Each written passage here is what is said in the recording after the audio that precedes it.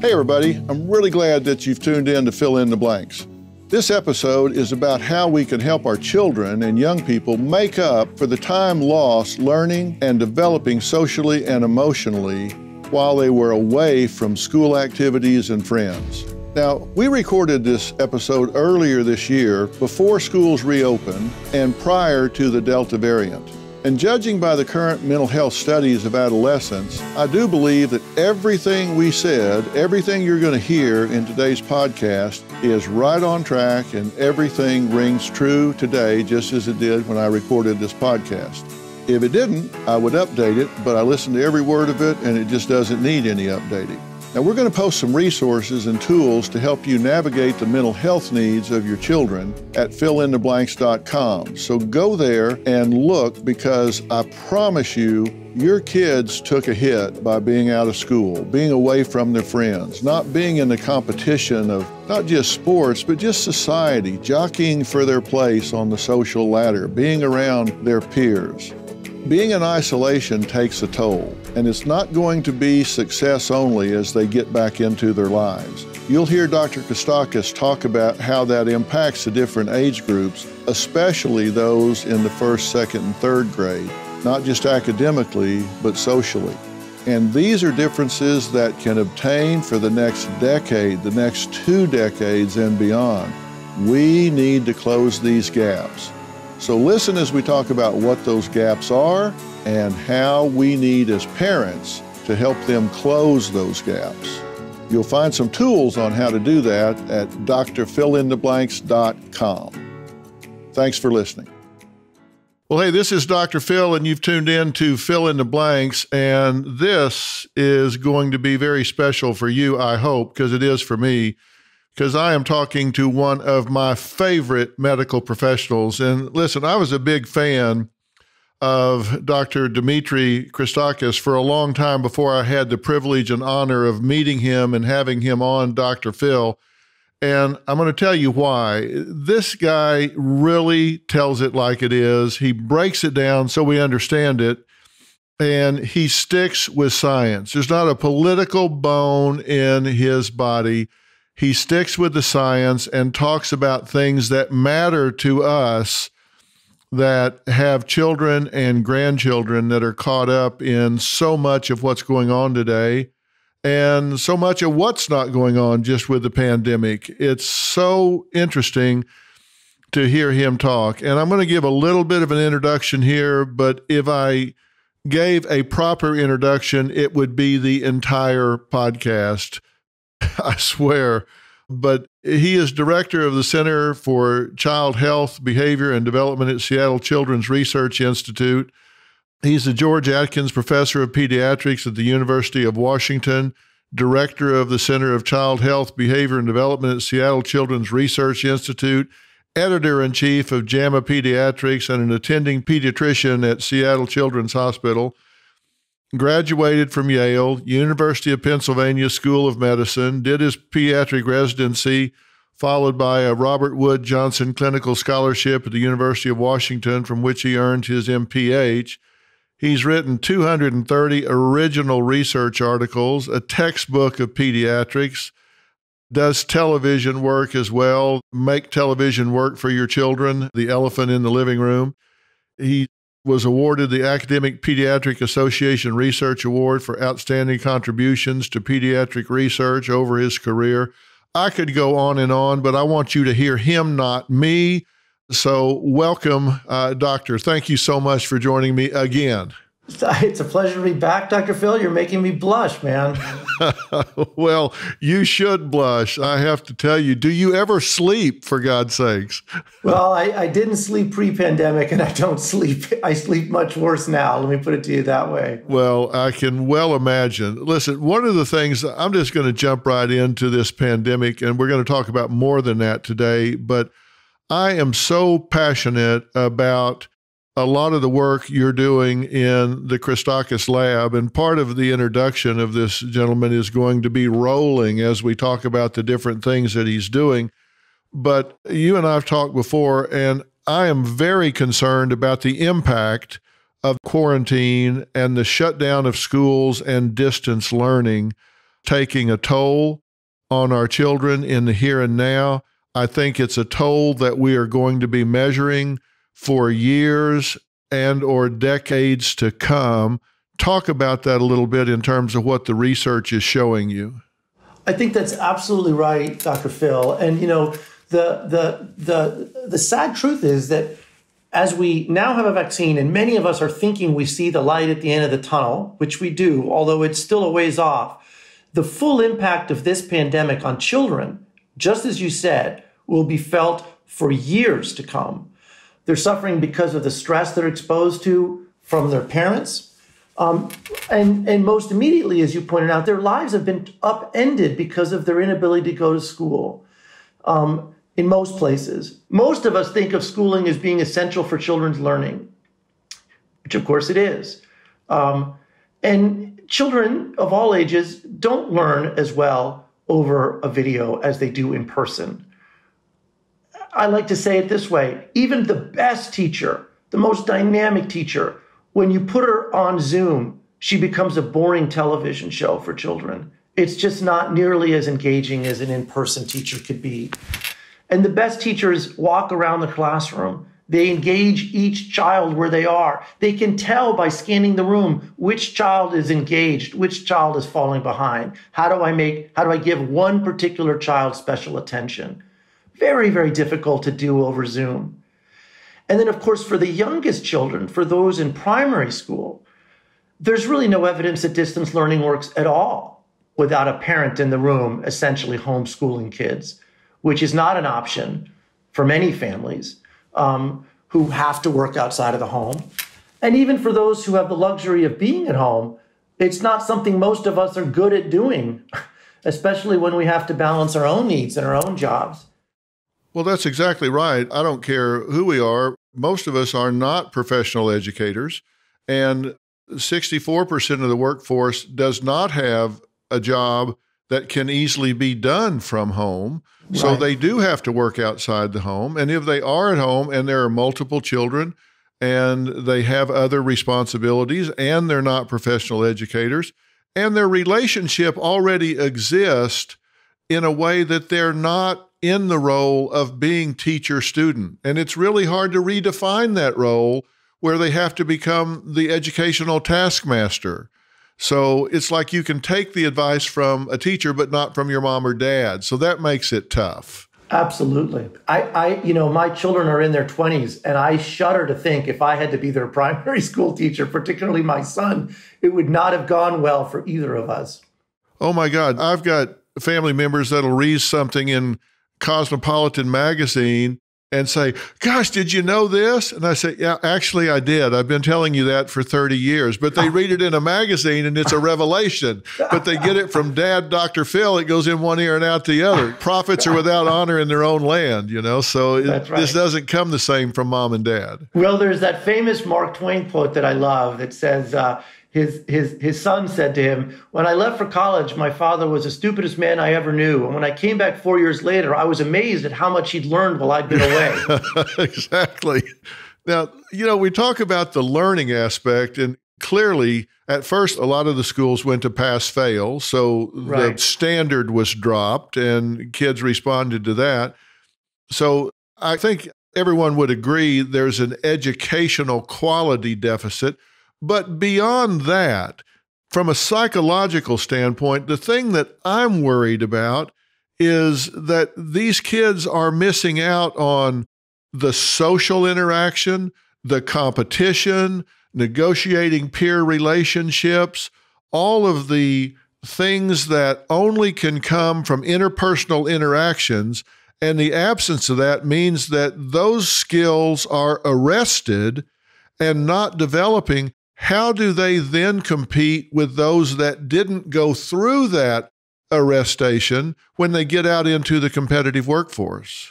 Yeah, you're absolutely right. So school is not just a place for cognitive development. It's equally importantly a place for social emotional development. And in fact, when you look at sort of long-term studies of success, social intelligence is typically a better, stronger predictor than education or even cognitive abilities, right? It really matters how you get along with people, how you negotiate. And for young children, they're in a developmental point in their life where they're learning that. And you can't learn that over Zoom. You can't learn it with adults. You really do learn it through play, in particular with younger children. You also learn imagination through play. You learn negotiation, as you said. You learn cooperation. We're seeing the effects of that already. We've seen a rise of anxiety and depression. We've seen, tragically, an increase in suicidal ideation and suicide attempts in young adolescents and adolescent children in this country. And we're still in the midst of all of it. I don't think we've taken the full measure of the mental health toll, in part because teachers are another essential set of eyes that frequently alert us that a child is having particular levels of distress, whether mental and social. So you're absolutely right. There's a huge toll being taken. And we're going to need to be prepared to mitigate that very aggressively. I'm also concerned that we're seeing a huge drop-off in referrals to Child Protective Services and the Department of Child and Family Services, depending on what it's called in different states, but child welfare, because teachers, administrators, staffers at school are mandated reporters. And so many of the referrals come from those mandated reporters who observe children that have bruises on them or report to their teachers, counselors, or whatever if they're being mentally, emotionally abused, sexually molested, or whatever. And those referrals are down. Some cities report as much as 50 or 60%. And we know that the abuse has not dropped off 50 or 60%, just the referrals for the abuse. So that means these children are being abandoned without objective outsiders to mitigate. So they're just being left. The number one tool of the abuser is isolation. And here we have an isolated situation. So these kids are left without protection. You're absolutely right. I mean, the paradox, Dr. Phil, is not just that reporting is down, but every indication is that it should be up, right? Because the biggest predictors of child abuse and neglect are stress, substance use, financial detriments, homelessness. All of these things are on the rise, right? So it makes no sense that we're seeing less child abuse and neglect. We would be expecting to see more, and we're seeing less. It's out there. We're just not capturing it. Well, you and I are two people I know that have been talking about this for months. Yes. All of these things for months. The social loss, the mental emotional development, the educational loss, the abuse issues. You and I know, are two people that have been talking about this, and we're not the only ones, but we certainly have been at the forefront of the narrative. Why is no one doing anything about this? Why is this not headline? Why, when it's talked about, everybody goes, oh, yeah, okay, how many people died today? How many cases were reported today? But yet this doesn't get a headline beside it. Well, you know, the sad truth is, as much as we talk about how important our children are, we vote with our feet. We vote with our pocketbook. And children don't vote. They don't make financial contributions. And all too commonly, they are not our top priority. And this has been made clear over and over again. We make it clear when we have bars and restaurants open and schools closed.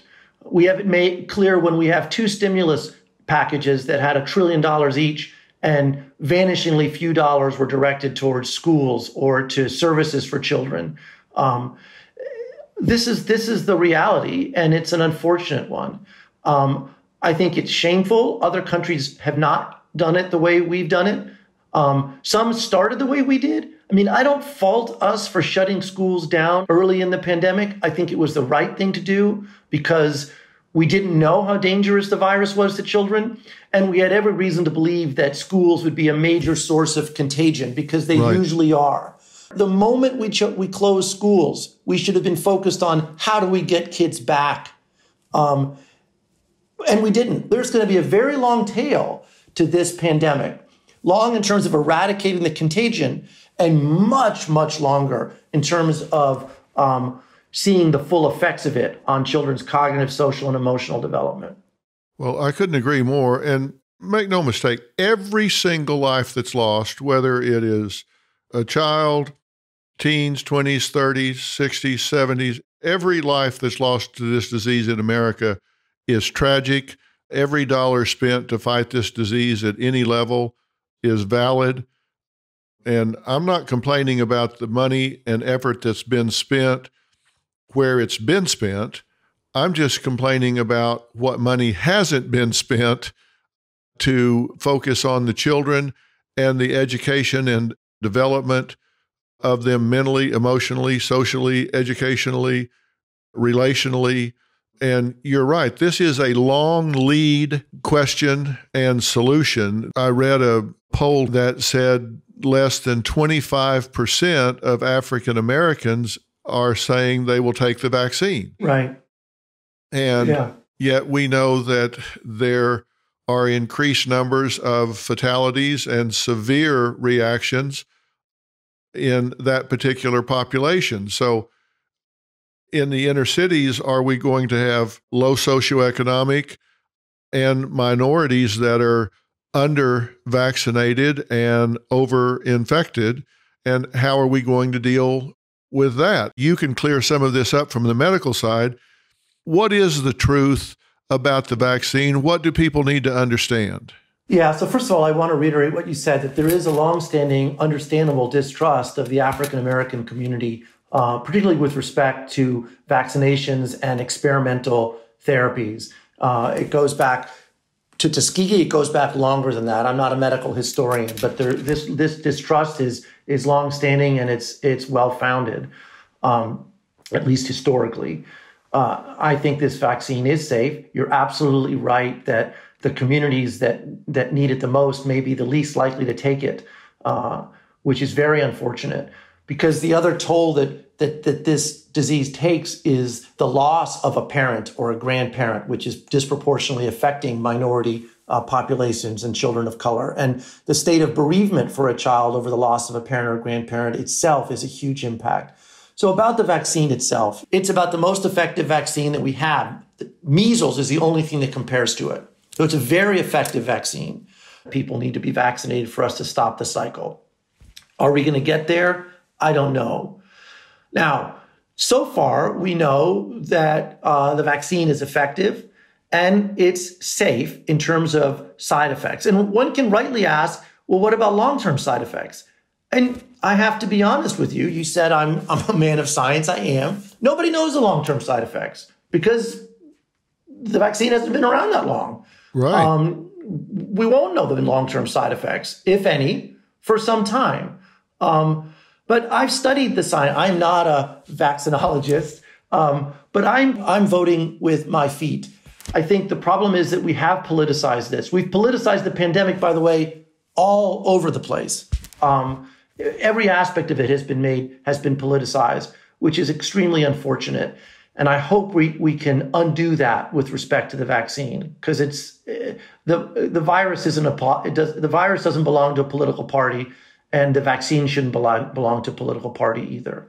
Well, let me ask you this. Some people are afraid of the flu vaccine because they think that it gives them the flu because they think they're getting a live piece of virus, which is not the case. But with this vaccination, I have read accounts that say when you get the first one, you're going to have some soreness at the injection site, right, and you may feel a little rough that day. When you get the second one 3 weeks later, I've read articles that have said, I had the worst fever of my life. I had chills. I had shortness of breath. It was like I had a day of COVID-19 and it was terrible, but it went away in 24 hours. What percentage of the people are having that degree of side effect, if you know? Once you start breaking it down by age, by gender, by race, by ethnicity, by underlying disease, by past exposures to other viruses, you end up with very, very small cell sizes to figure out the exact side effects. But what you said in principle is exactly right. The first vaccine causes a local reaction just from the needle itself. some mild inflammation at the injection site. And then with the second vaccine, some people do have some of the symptoms of COVID. Now, why is that? What does the vaccine do? Well, the vaccine is, in effect, activating your immune system, right? It's giving it the signal it needs to look for COVID the next time it sees it. So the second time you get the vaccine, you're getting, in effect, some of the COVID spike protein that your immune system is looking for. And so you're having some of that immune reaction. People have to realize that the symptoms of a virus, many of them, are your body's own immune system fighting that virus. Right. Most people don't understand that. They think the virus is causing the symptoms. Actually, most of the symptoms are your own body fighting the virus. So people will have that reaction. But what I can say categorically and assuredly is that the effects of the vaccine are way less than one would have if they actually got symptomatic COVID. Now, not everyone gets symptomatic COVID, but if they had symptomatic COVID. And keep in mind, we're now seeing a sizable percentage of people become what we call long haulers and have prolonged symptoms of the virus going on 8, 9, 10 months. None of that has been seen with the vaccine itself. So you're way better off having the symptoms you get from the vaccine than from getting COVID itself. Is it your belief that we should have in-school, brick-and-mortar classroom attendance? So it's hard to make a blanket recommendation about that for the entire country and for all children. What I would suggest is that we start with some basic principles. One, that getting children to school should be our first priority. So that's one principle. The second principle is that we need to have systems in place to try to keep schools as safe as possible. We know the things that need to happen. It varies tremendously how well schools are able to do those things. So teachers need to have medical grade PPE. Classrooms need to have opportunities for children to wash their hands, for hand hygiene. Children need to wear masks. They need to be trained to wear masks, and they need to wear them reliably as early as they're developmentally capable of doing it. And then we need to, as best as possible, in an age-appropriate way, practice social distancing. These things work. We know they've worked in the community, and they've worked in some schools that have managed to go back. So I think that we should prioritize getting children back in school. We should focus first on primary school children because they're the ones that are hardest hit from this, that are getting virtually no education without parental involvement. And all of us as a community should make that our number one priority. Now, I fully recognize that one of the drivers of keeping bars and restaurants and other businesses open is the necessity to maintain those businesses. But there are other ways of doing that that we should have done from the beginning. Many countries in Europe, for example, guaranteed people their paychecks, but told them to stay home, except for essential businesses. And I would argue that bars and restaurants are not essential businesses. All as a means to helping children be in school. So the answer to your question is, and I don't mean to dodge it. I just think that there shouldn't be a community in the United States where bars and restaurants are open and schools are not. That should be the litmus test. If everything in the community is closed, if the prevalence is so high, if the spread is so rampant, then shut everything down. But let's put children first. And you're also saying it's not one size fits all. You have some areas where population density is so much less than others, where contagion might be at a much less rapid rate, where it's a reasonable risk to open a school, where it might not be in, say, a New York City or a San Francisco or something where you have much greater density and opportunity for contagion. And yet New York City schools are open, and schools that have, here's a tale of two cities. New York City schools are open. They closed temporarily. They've reopened them. And the prevalence in New York, as best we can estimate prevalence, is almost twice what it is in Seattle. And Seattle schools have been closed the whole time. So, right. It's an interesting decision that's made locally. And I also want to point out that I know it's frustrating for parents because many parents hear these positivity rates that are thrown out. And different school districts, different cities, different communities have different positivity numbers. They're all made up. Nobody knows what the right answer is. And in fact, school districts that have opened under different levels have seen different amounts of spread because of all the reasons we've talked about, how well the school is actually doing mitigation strategies. So everyone's in search of that number that tells you can open schools safely or not, but there is no such number. There really isn't. There was an article, estimation of U.S. children's educational attainment and years of life lost associated with primary school closure during the coronavirus pandemic. That's my article. I know. That's why I'm referencing it. Okay. Can you explain what you were talking about there? Because you say that 5.53 million years of life lost because of the primary school closures. Right.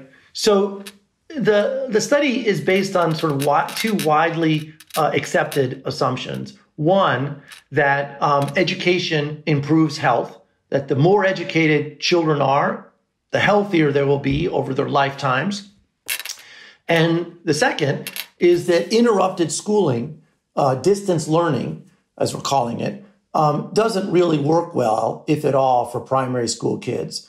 So if we accept those two premises, then the question becomes, okay, distance learning doesn't really work, so we're impacting children's educational attainment, and that educational attainment has implications for their life expectancy. So if you look in the United States alone, okay, education is a very strong predictor of lifelong health for many reasons, because better education means better job. In our country, better job means better health benefits.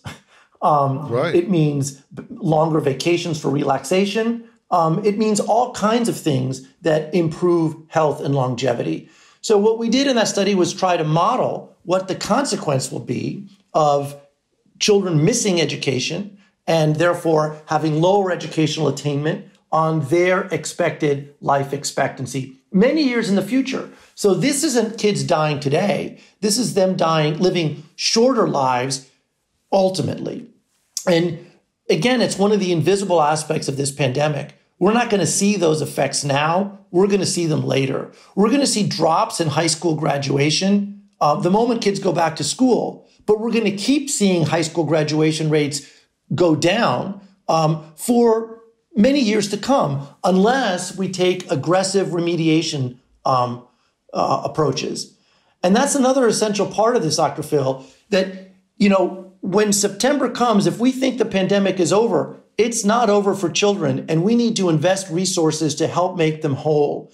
There always have been disparities in children's education in our country. Those disparities are being exacerbated enormously. You mentioned before about some parents not even being able to work from home, not being comfortable teaching their children. There are many parents who have a lot of income who have basically hired teachers to provide private tutoring to their children.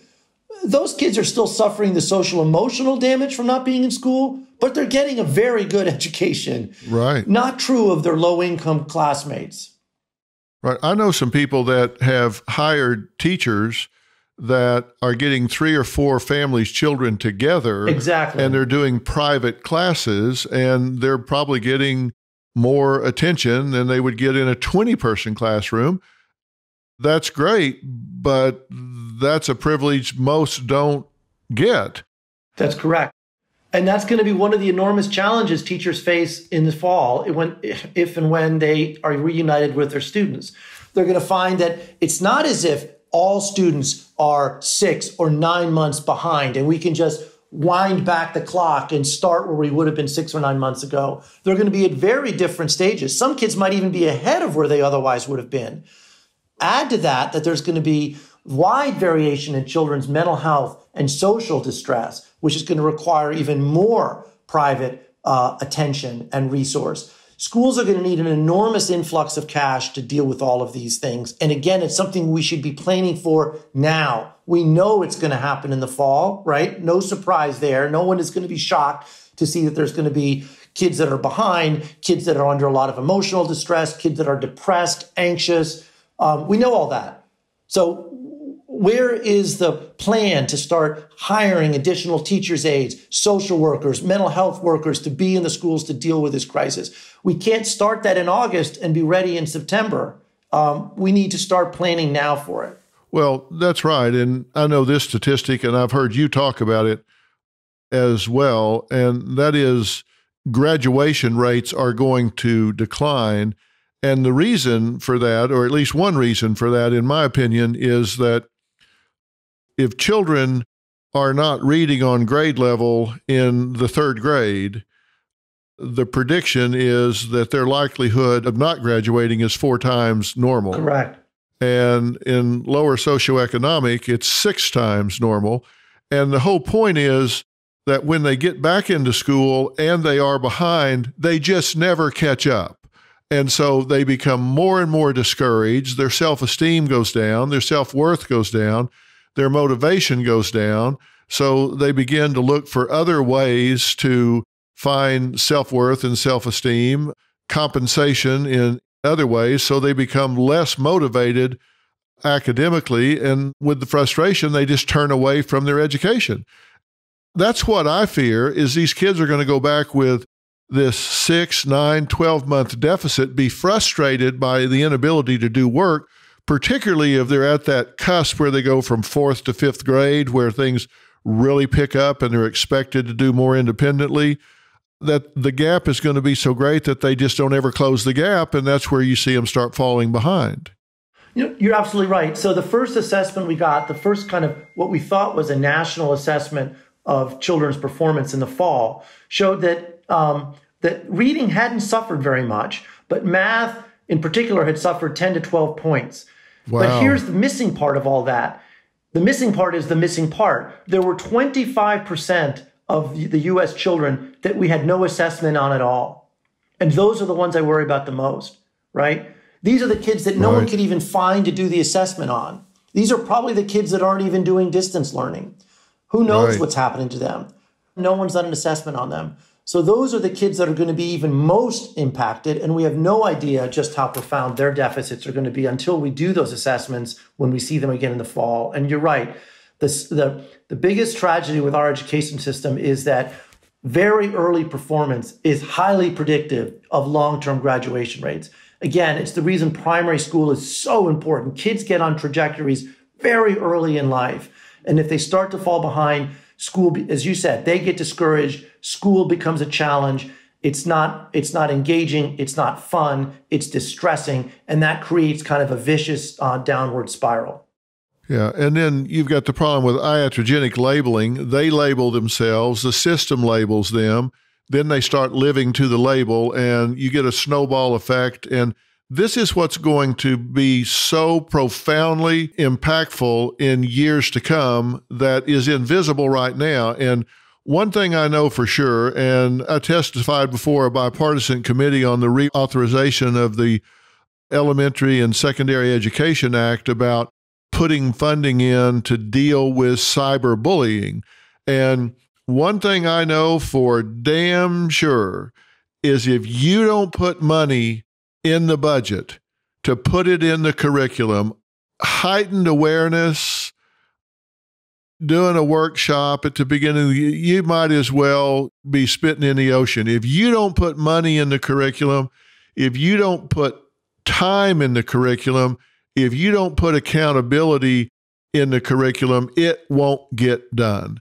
And if we don't do something to close this gap and put in mechanisms in the curriculum to grab these kids that have fallen back and close that gap, it'll never get closed. It has to be an affirmative program where they are identified, their level is determined, and that's remediated right up front.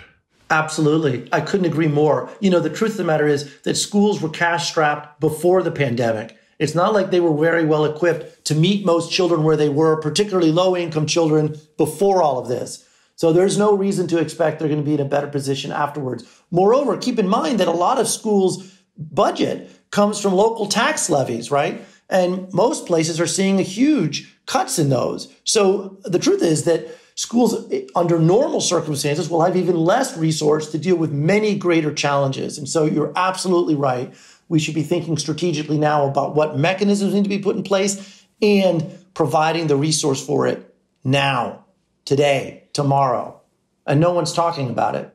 Yeah, you and I need to be making a visit to Capitol Hill and speaking to these committees about putting money in the budget for this, because they're cutting programs, not adding.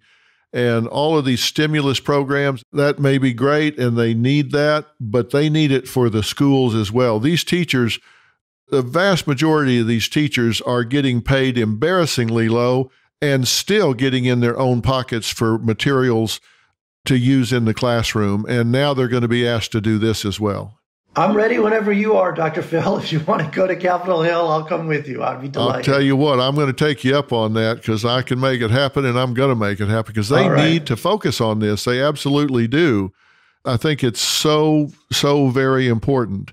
And I guess my next question, since I've got the expert of experts here, is what do you say to parents to do now to help manage this scenario? Because as we say, we've got parents that aren't educators.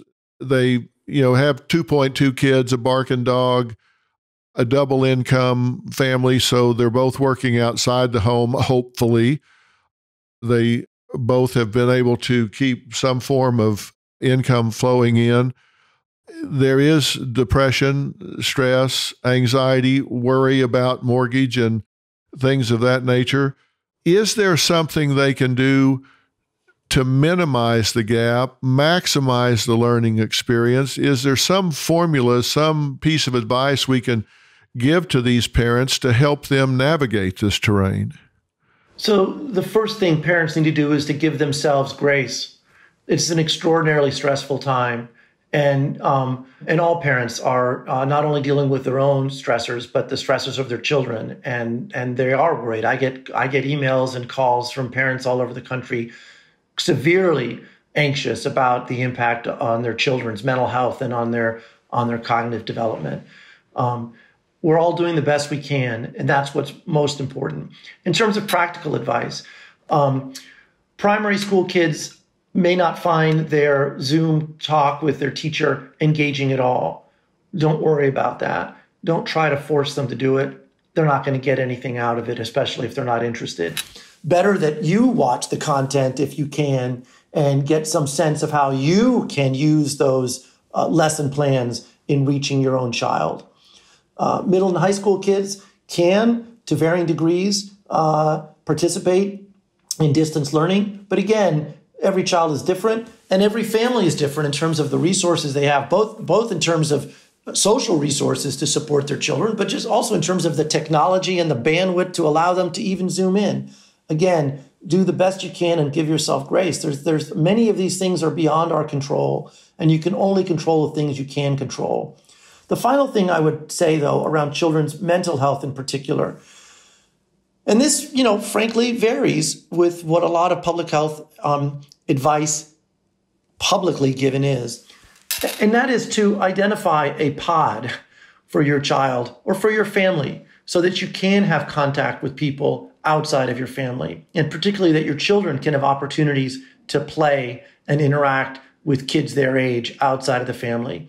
Zoom play dates just don't work for primary school kids, for toddlers. They need to be around other children, and we need to create opportunities for them to do so. So find another family or two that shares your values, that are very careful about their own mitigation strategies, that would alert you if they were ever exposed to anybody that was sick, that doesn't socialize with other people outside of the pod that you've created, and try to find opportunities for you guys to get together. Ideally outside, if possible, for the kids to play, if you live in a place where the weather allows it, but inside if necessary, masked if possible. So I think this is something that we really need to be doing. Many people are doing it, but the problem is because without sort of very discreet advice, people are doing it willy-nilly. This is the big concern I have, Dr. Phil. This pandemic fatigue has set in. The fatigue makes people do things that they shouldn't do. We need to do this safely and in a in as protective a way as we can. And I can tell you that not only have my family's created a pod, most of my colleagues have. We don't talk about it publicly.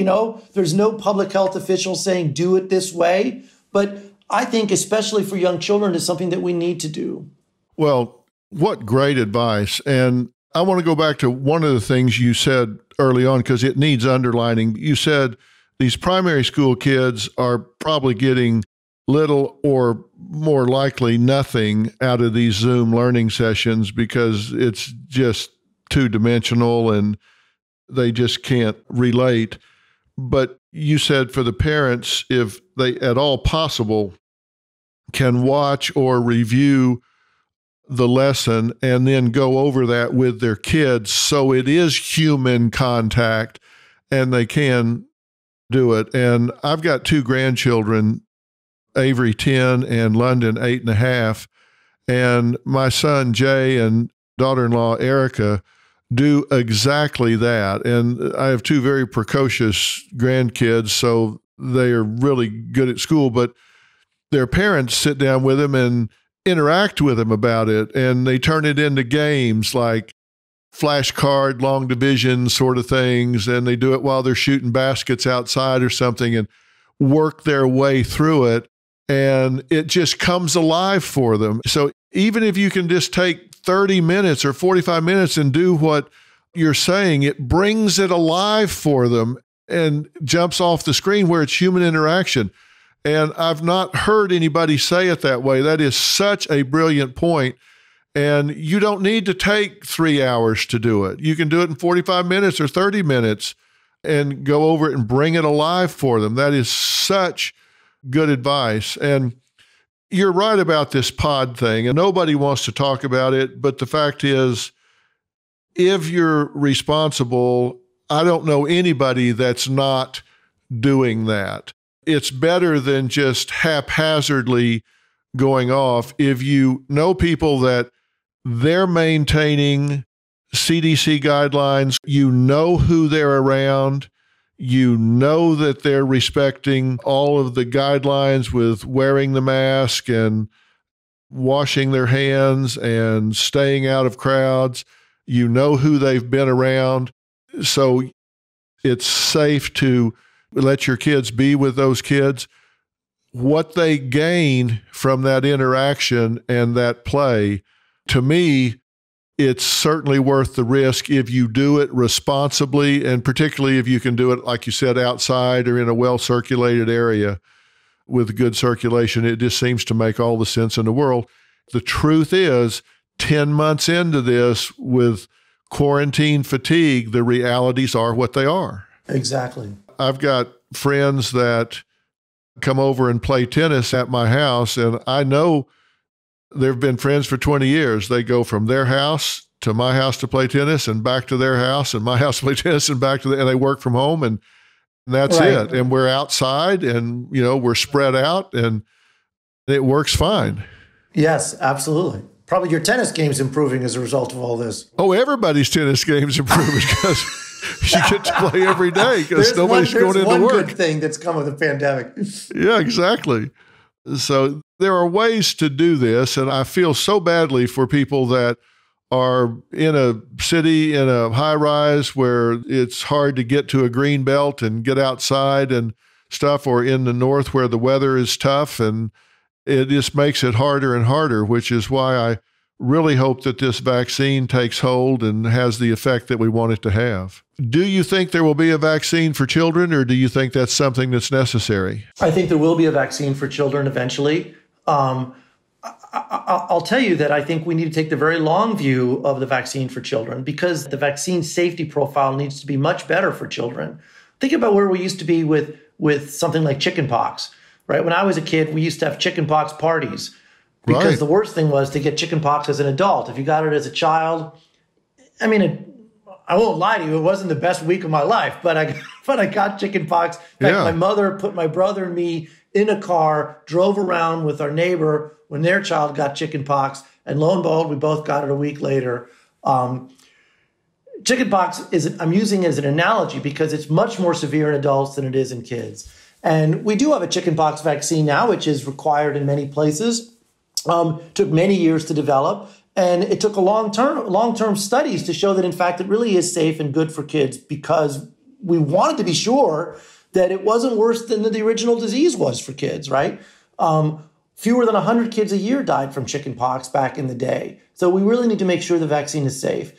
And a lot of people, and I want to point this out too, because a lot of people, including a lot of scientists, have said to me, well, I mean, if the vaccine works in older children and adults, why won't it work in children? Well, this virus is not like any virus we've ever seen before. It doesn't work the way viruses normally do. Normally, young children are much more susceptible to viruses than older children or adults are.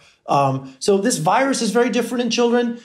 It's very possible the vaccine will be very different in young children. The clinical trials now go down to age 12 that have just started. I think they're both Moderna and Pfizer, from what I understand, do have plans to go younger than that. But that's going to take time. And the truth is, from a societal perspective, Dr. Phil, if we vaccinated everybody over the age of 12, right, we could open up and we could get back to normal. And we can wait to make absolutely certain that our youngest children will be safe from this vaccine before we give it to them. Clearly, there will be a new normal. You know, there's a sizable percentage of people that are not interested or not willing, or at least scared or hesitant to take the vaccine. So if we can move that needle, we will be close to back to normal. You know, I think it's going to take a long time for all of us to feel comfortable not wearing a mask. We're going to have to unlearn that bit of muscle memory.